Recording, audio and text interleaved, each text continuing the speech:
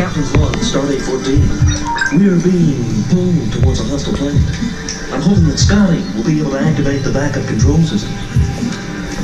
God, it feels so full.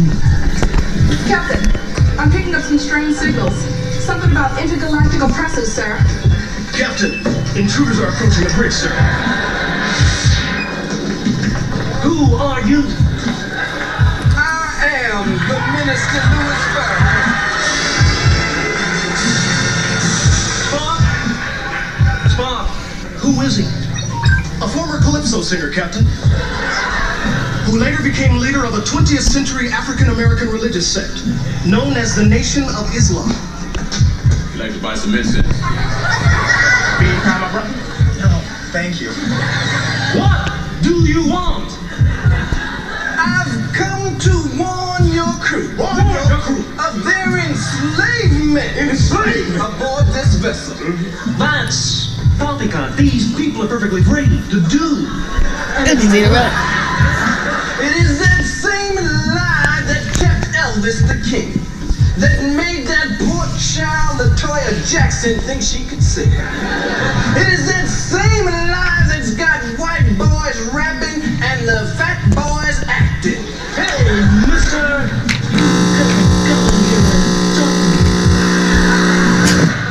Get me Starfleet Command. Yes, Captain. Oh, my Nubian princess, how long have you placed his cause? I watch the show every week, and all I see is the back of your nappy wig. Uhura, Starfleet, now! Well, wait a second. He's right. I've been sitting here for 15 years with this damn thing in my ear and ain't got one ring yet. Is that all good for? Be your little secretary or your occasional chocolate fantasy? You get up off your flat butt and get Starfleet your damn self, cause I ain't budging. We talk, brother. Yes, sister. Mr. Zulu, call Scotty. Tell him to get this man out of here.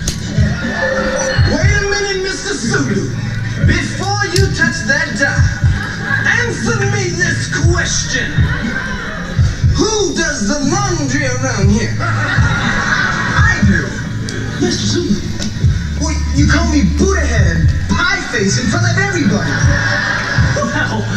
I've been in space all this time, and I haven't had one woman yet. You even take the ugly ones, Captain. My loins are about to explode. I want to do the nasty. That's right, rise above.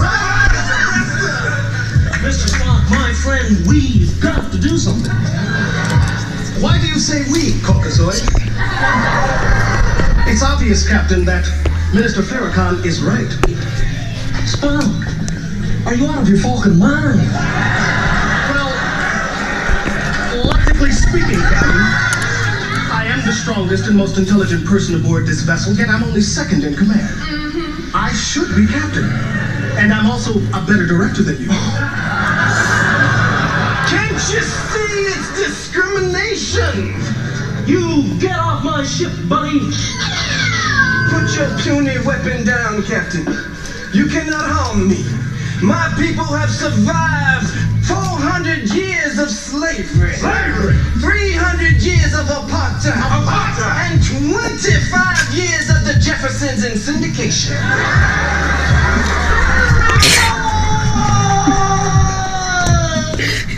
Go to your room.